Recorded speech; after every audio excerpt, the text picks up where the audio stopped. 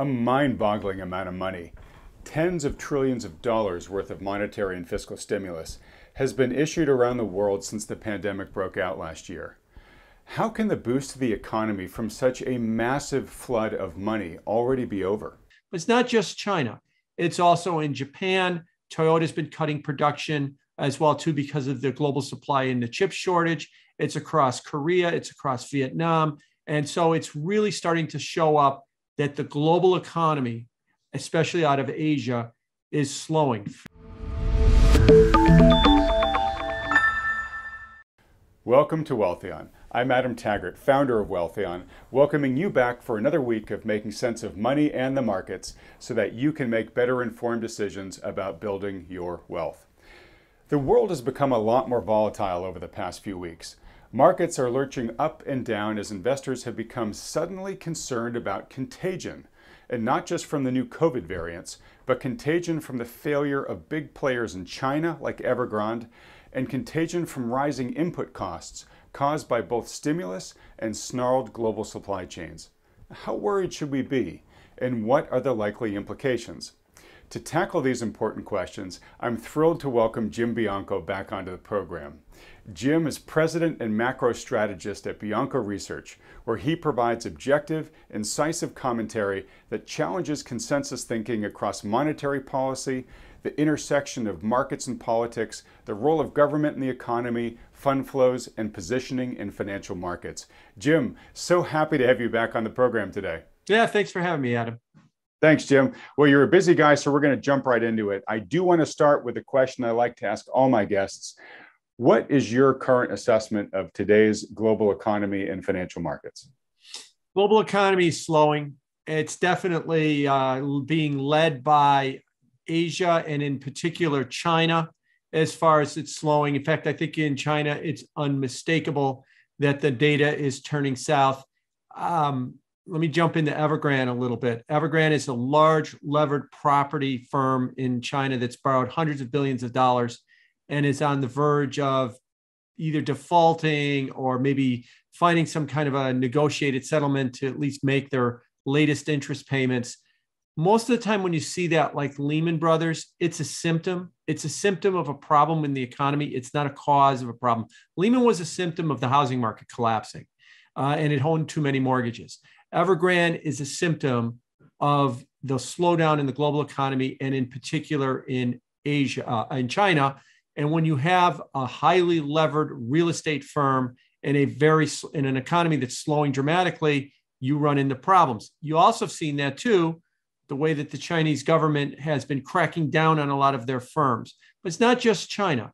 It's also in Japan. Toyota's been cutting production as well, too, because of the global supply and the chip shortage. It's across Korea. It's across Vietnam. And so it's really starting to show up that the global economy, especially out of Asia, is slowing. Financial markets, that's a different question. I personally think you break down financial markets into two groups. And these are not the typical groups people break them down into. Group one is the stocks and the indexes that constantly get inflows of money and people buy them. So I'm talking about spiders. I'm talking about ETFs. I'm talking about every day people wake up and say, I'm going to put money in the market. Just go buy me some spiders. And you get this relentless inflow of money and pushes those up.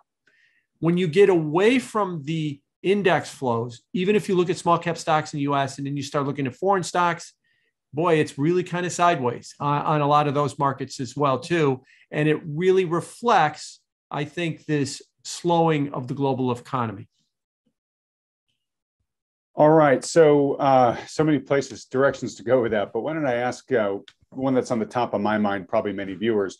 So, Jim, we just dumped trillions. I mean, maybe dozens of trillions, but trillions and trillions of dollars worth of monetary and fiscal stimulus around the world over the past 18 months or so. And things are slowing again.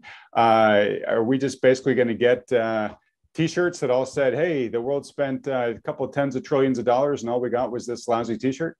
Yeah, and a T-shirt's going to get more expensive next month and more expensive the month after that as well, too. Yeah, I think part of the problem with the spending of the money is that let me back up. I think that when we come out of this pandemic, and I'm like, let's jump ahead 10 or 15 years and we look at 2020, we're going to look at 2020 a lot like the Great Depression was looked at, a lot like World War II was looked at, that this was a transformational period in the way that we behaved. In the 1930s, the transformational period was about borrowing debt.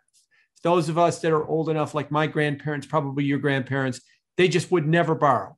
Even though they had the means, they wouldn't show their wealth. They were scarred by the Great Depression.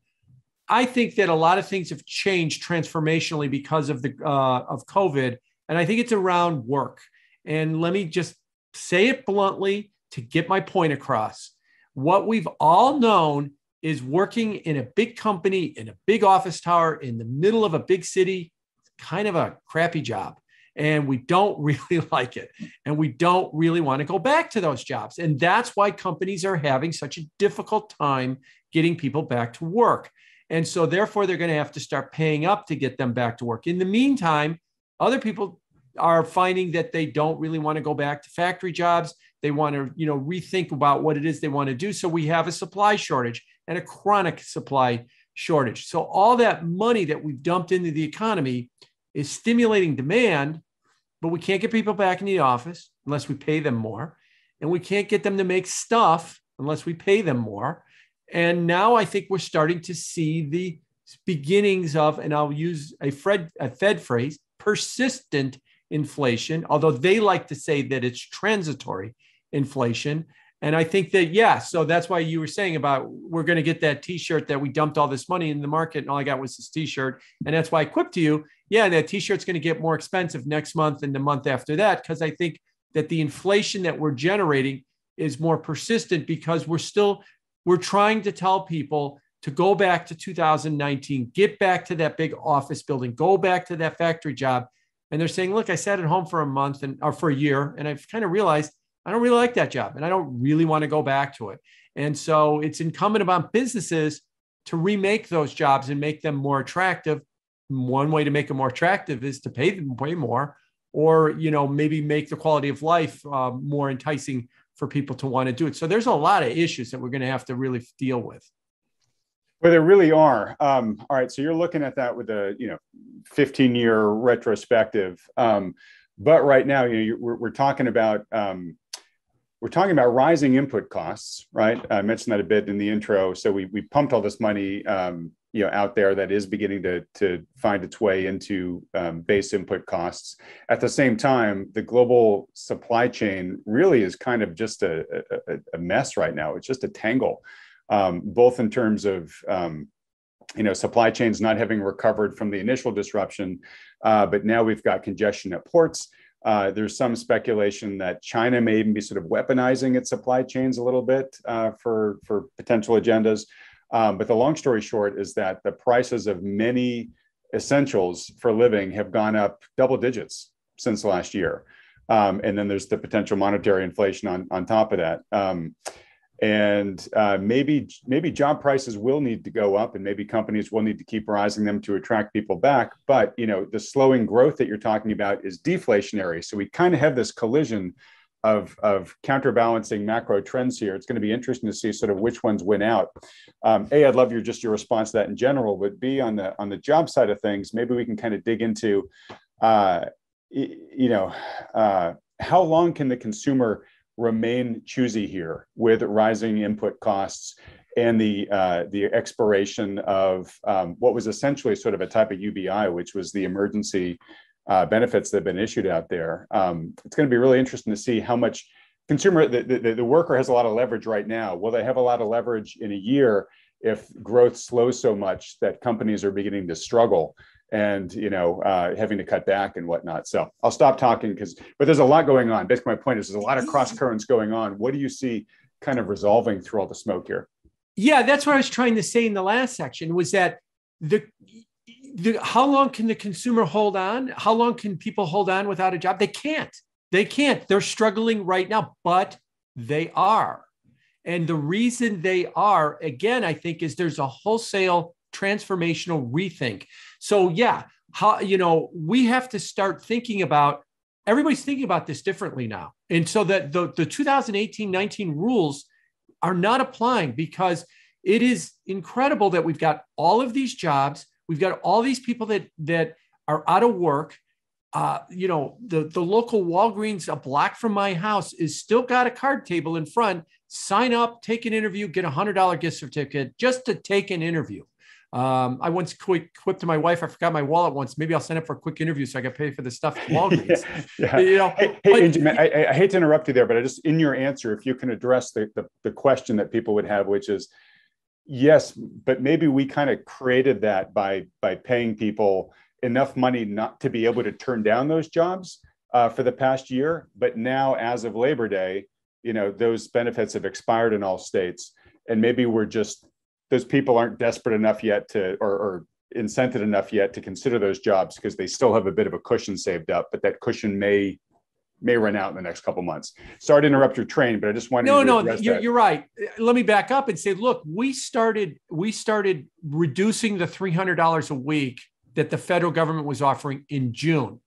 And by the end of July, 25 states, they were all Republican states, had ended it.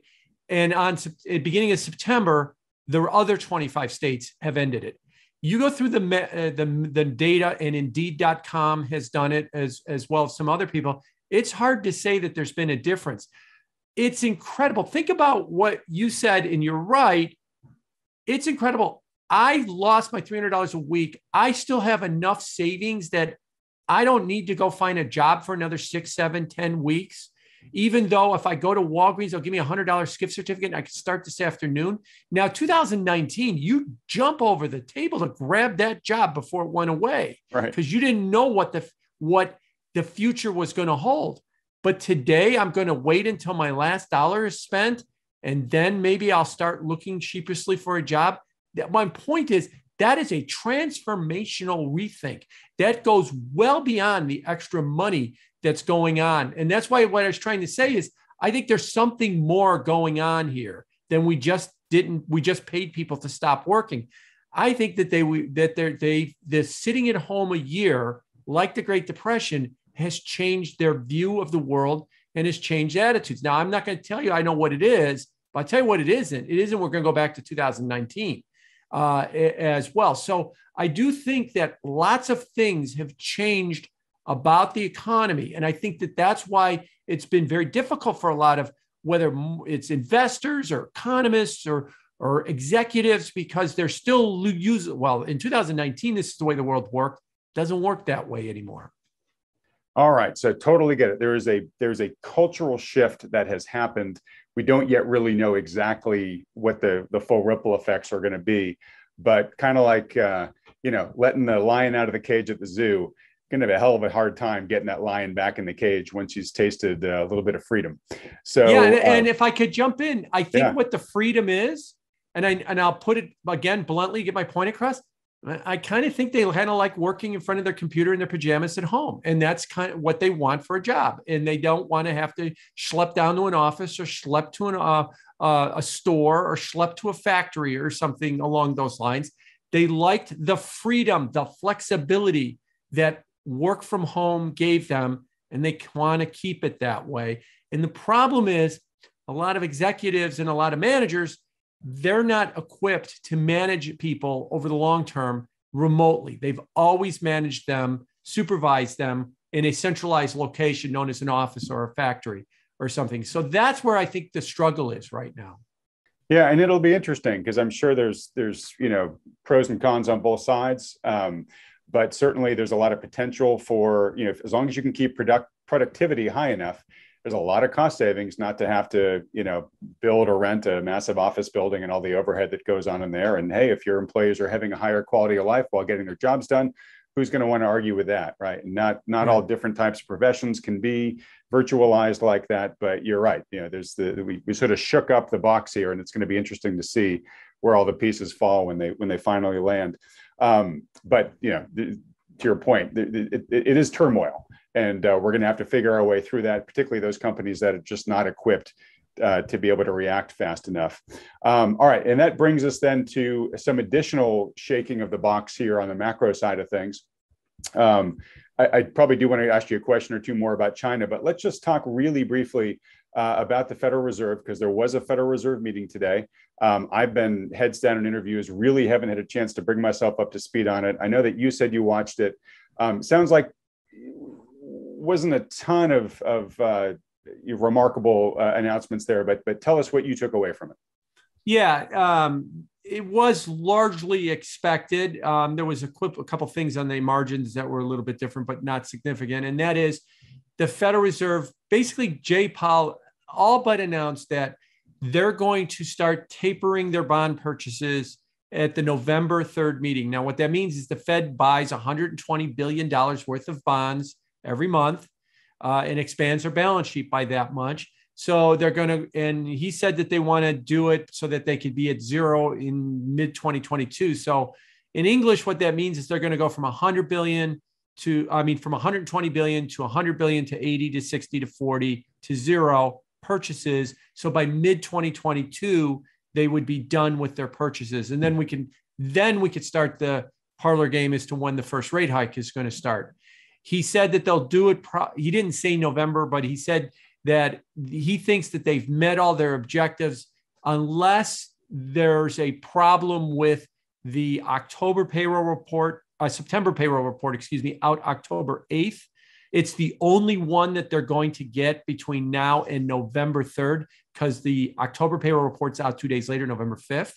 And so if that number is a big disappointment, then maybe they won't start the taper right away.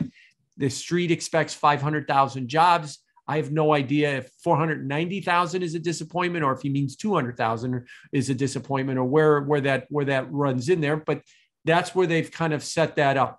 The Fed upped their inflation forecast. They then said that, they still believe inflation's transitory, but it might be transitory into next year. So, the debate with the Fed words is inflation transitory? And I guess the flip side of that word is persistent. And it's almost like he said, transitory is going to be a little bit persistent, but don't worry, it's still transitory as well, too. So we'll have to see. But nevertheless, even though they've upped their inflation forecast, they're still not ready to react to higher inflation by thinking that too much money is behind the cause of inflation. And lastly, they did promise us, I thought this was a little bit interesting, they did promise us a position paper on a digital currency. They first said it would get it in the summer. Then they said we'd get it in early September. He was asked, where's the paper? And he basically announced, look, technology is moving so fast, and the crypto space is moving in such a, the innovation is so mind-bending, they can't get their head around it. And they're still working on it. And we'll get back to you when we've got it figured out. So they're really struggling to understand the crypto space as well, too. And they're really struggling as to what they're supposed to do about it. All right. I do want to talk in more detail about cryptocurrencies later in this interview, because there have been some other really interesting recent developments there. But really quickly, just on that positioning paper, is that a paper on sort of the Fed's position against all digital currencies, or is it a paper on a CBDC, like the Federal Reserve's plans to issue one? It was supposed to be a paper on a CBDC, that the Fed's plans were to issue one. Now, what it wasn't going to be is what the crypto space calls a white paper, the schematic details of how it would work. That's to come later. This was supposed to be about the policy. And let me just lay it out real quick. If the Fed issues a digital dollar, and then the Fed offers everybody a digital wallet to hold your digital dollars in other words, you don't need a bank anymore. You can hold your digital dollars directly with the Federal Reserve. There's some concern that ends the banking system. Why would I keep my money at JP Morgan if I could keep my money with the Fed? A lot of people would go towards that thinking. But then the Fed, but then other people have said, well, they can't do that because they would wreck the banking system. So they'll put restrictions on it. Well, if you put too many restrictions on it, then it's going to be useless as an actual digital currency. That's what the paper was supposed to address. What problem are you trying to address? What risks do you have, and what are you going to do about it? And they're still struggling to come up with an answer on that. He did throw in today that, talking about the space and about the growth. So it might also be some more of a, their regulatory opinion about the cryptocurrency space. And hint, They don't like it. They want it to go away because it's a threat to the way that the Fed works. Remember that the first rule of a bureaucracy is to keep the bureaucracy intact and in business for as long as possible. Yeah. And this kind of disruption has the potential to really put them out of business. So guess what? They're against it.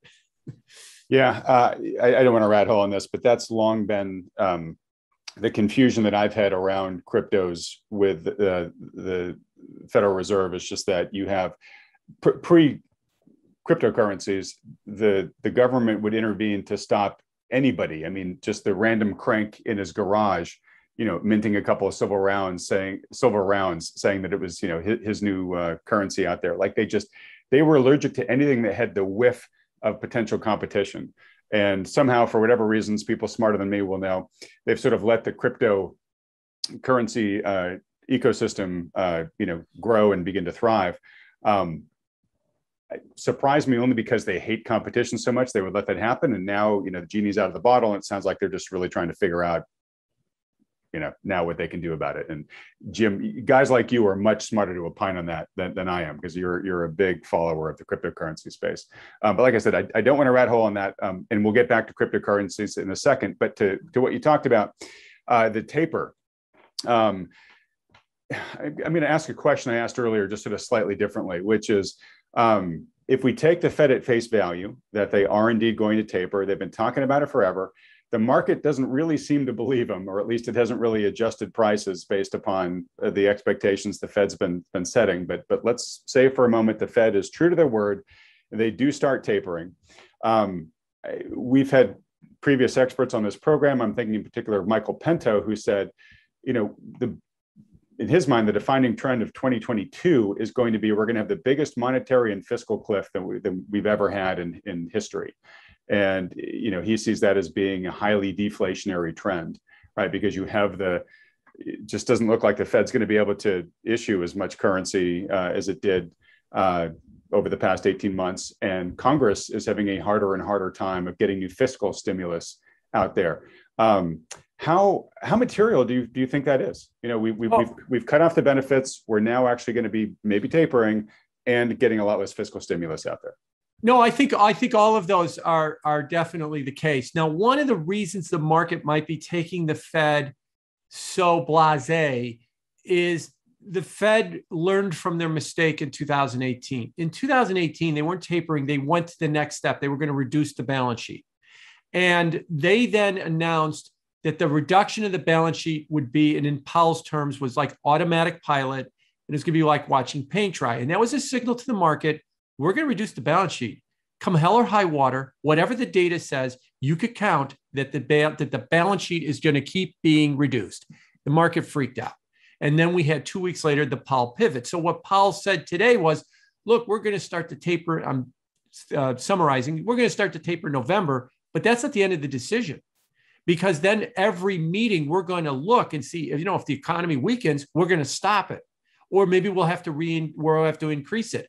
If the economy doesn't, we'll continue. So the market is of the opinion, kind of like it is about with corporate bonds as well, too. The Fed bought a bunch of corporate bonds to save the market, and spreads tightened. And then they stopped buying corporate bonds, and then spreads never widened out. And people said, well, why didn't they widen out? They stopped because the Fed already showed that the minute that the market wobbles, they'll be right back. And the Fed has announced we're going to taper, but the minute the market wobbles, the printing presses are going to go right back on. So don't worry. We're going to do as much as we can get away with. We're not going to force it on anybody. So that's why I think the market was so blasé about the taper announcement. But to your other question, the fiscal thing, I think, is maybe the biggest blind spot Wall Street has right now. And I got to get a little political here, and I'll try not to go too partisan. But the fact is, over the last 2 months, Joe Biden's approval rating is down a lot. And you can guess as well as I can in August what happened to cause his approval rating to fall a lot. It fell more than Donald Trump's did after the election and around January 6th as well. Yes, it's only about 10 points, but in this highly polarized country, that's a big move. What's happening now is that his party, Joe Manchin of West Virginia, Kirsten Sinema of Arizona, are turning events away from him. We don't want to spend on your Build Back Better program of $3.5 trillion. We're rethinking about the infrastructure bill, and we want less. And then the progressives are saying, you cut anything out of that program, and we're going to vote against it as well, too. And now you've got the debt ceiling coming up, and the Republicans have turned and said, look, you're the majority of everything. We're out. Go ahead, guys. You do what you want to do. And the problem is, if Joe Biden had a 55% approval rating, he could corral all the cats and get them to fall in line like he did in the spring with his American Recovery Act and the $1,400 stimulus check. Although Joe Manchin didn't really want to vote for that then, he wouldn't defy a popular president. But now he's not popular anymore. And now he is defying him. And so we could be running headlong into some kind of de facto austerity because the spending bill becomes just a mess, maybe even bump up against a technical default. Look, at the end of the day, they're going to have to raise the debt ceiling or it's going to end everything. But that doesn't mean that they can't make it a mess before we get there. Although, and what is everybody on Wall Street assuming? This is all a non-issue. This is all a non-issue. It's just going to be fixed and go away. And they're going to raise it and they're going to vote to raise it. And it's going to be a bunch of nothing. Well, maybe it will be at the end of the day, but every day it looks like this is getting a lot more complicated than everybody thinks. So yeah, you've got the fiscal austerity that might be coming if they can't get the spending bills passed. You might have also a mess with the debt ceiling too, because that's tied with the bill. They've linked the two together. So one goes with the other. All right. So this is really the meat of what I wanted to talk to you about today. So we have exactly that facing those challenges here in the States, right? Where even if they extend they may not extend the debt ceiling and then all hell breaks loose. But even if they do, we're likely seeing a lot less fiscal and monetary stimulus next year. You combine that with how we started the conversation here about what's happening in China and other places in the world where, you said the economy the global economy is slowing down. In the case of China, I found a quote of yours here. The Chinese economy is hitting the skids hard. Could we be facing, a big economic slowdown next year globally? And if so, what do you think the repercussions, the ramifications of that are going to be? Are the markets going to be able to ignore that? Are we going to see lower prices, a market correction, job losses? What do you think? Well, I think we're seeing the ramifications of a global slowdown now is really what it's been happening. And to some extent, the market has been ignoring it because it most shows up as known as the supply chain disruptions. That's where the slowdown is all about. And as it continues to show up as a supply chain disruption, and let me back up and throw out at you that a lot of people, that rethink about the nature of work and working from home and everything else, you've got a whole different mindset. Let's use autos as an example. In the last 3 or 4 months, auto sales are down a lot. We've gone from 16 million to 13 million. Normally, when you see that type of drop of auto sales, we've almost always had a recession. But what we've not seen within a drop in auto sales is the price of autos are soaring right now. The price of new cars, the average new car now is $43,500, and it's up 10% in just the last year, and it's up $1,000 in the last month. Is what's happening. In other words, the global economy is slowing. Chip semiconductors are slowing. Auto production is being cut globally. You ask any auto dealer, they can't get cars. And what do people do that don't have jobs? They walk into the auto dealers and say, I want a car. Well, we only got a few left and you're going to have to pay sticker over sticker. Fine, I want a new car. Used cars are booming in price as well, too. They're going up at a 30% annualized pace in the last 4 months. So this is what you're starting to see in terms of the economy slowing and the rethink that we've had here with all the fiscal stimulus, right? The economy's slowing. You can't make stuff. We can't get supply. And what are people doing? They're not looking for jobs. They're paying up for everything. I know it's really weird and it's really hard to get your head around because this just would never have happened pre-pandemic, that we would have ever seen consumer behavior like this. But this is exactly what we're seeing right now. And that's why I think that, I hate to use the word stagflation because it's such a rare thing, but really what we're looking at is potentially people demanding stuff and willing to pay up for it. Houses, real estate is another one that we're doing the same thing as well too with. And yet what we're doing is we're not seeing supply, at least initially, increasing to meet it. Now, the other thing is people always say, well, the supply chain thing would be temporary. We said that in the spring. Well, here we are almost in October, and it's worse now than it's ever been. It's not getting better. Now, no, it's not going to last forever. But boy, this is taking a lot longer and a lot more intractable to fix than anybody ever imagined. Yeah, and hopefully coming out of this at some point when the dust settles, nations will hopefully sort of rethink the highly efficient yet highly unresilient, just-in-time supply chains. They're wondrous for certain things, but they leave us vulnerable to what we've just been suffering through. But that's a whole different conversation. So, Jim, I got to ask this. It's a dual question, but it's a short one. One is this head-scratching dynamic that you just talked about, where everything is, economy is slowing, but prices are rising, and yet people who don't have jobs are stepping up and being willing to pay. Do you see that as transitory? Right. In other words, in my mind, I don't see how that can last for very long, and it just might be because people still have some cushion left over from all the stimulus that's been given to date. So one, is it transitory? And B, and I'm trying to think of a respectful way to ask this question. I'm just going to ask it directly with as much respect as I can muster in my head. But we hope you've been enjoying this discussion with macro researcher Jim Bianco. The interview continues over in part 2, where Jim offers his assessment on the likelihood of a coming correction, as well as which asset classes he favors for the current market environment. He also has a lot more to say about the Federal Reserve, as well as the breaking developments regarding the SEC's tighter stance on cryptocurrencies. To watch part 2, just click on the link provided in the description to this video below, or go to youtube.com/Wealthion. But before you go, please don't forget to hit the like button and then click the subscribe button below, as well as that little bell icon right next to it if you haven't already. It only takes a second, and it really does help us out, as the more subscribers this channel has, the more big name experts like Jim we can attract onto this program in the future. Oh, and if you'd appreciate a free, no strings attached portfolio review by a financial advisor who can help manage your portfolio with the risks and opportunities that Jim has highlighted here, just go to wealthion.com and we'll help set one up for you. Okay, I'll see you over at part 2 of our video interview with Jim Bianco.